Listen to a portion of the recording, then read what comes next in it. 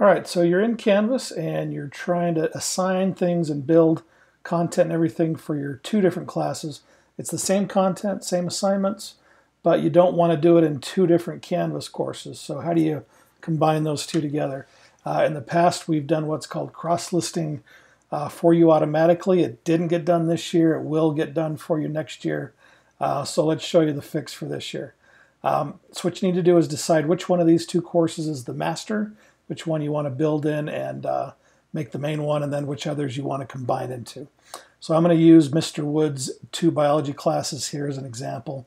When you look at them in Canvas, they don't look any different now, but let's say I had all my content in this 35201 course.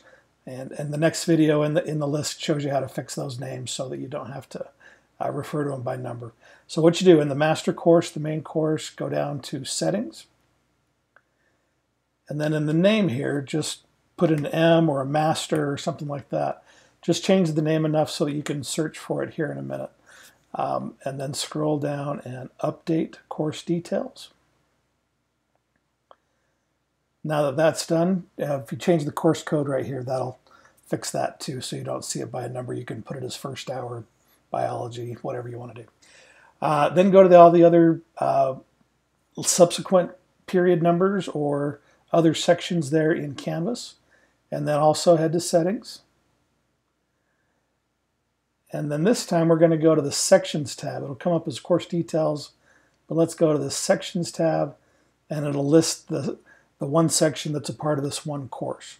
Courses are classes, sections are students or people.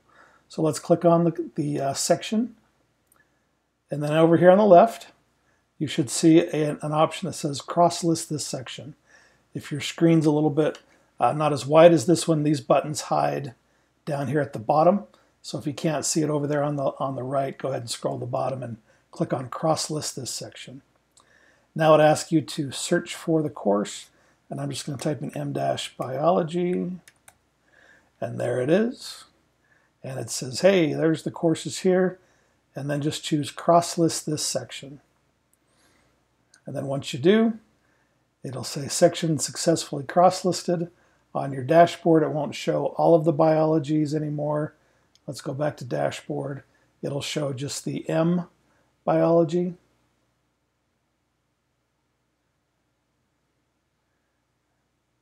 If I scroll down, he's got a lot of sciences here. But there it is, M biology. Go ahead and open that up. And now if I go down to settings and sections, I'll see those two sections, and all the students from each section will be in there. When you go to make assignments, you just need to make sure that when you assign it, it either needs to say assign to everyone, or you can also choose to assign it to each different section if you would like. All right. And if that doesn't work, all you need to do for us, if you're having troubles figuring this out, if you just go into the course details and change that course name to M Biology, and let us know the other sections you want us to roll up in there, just let us know and we're happy to help. Good luck with Canvas.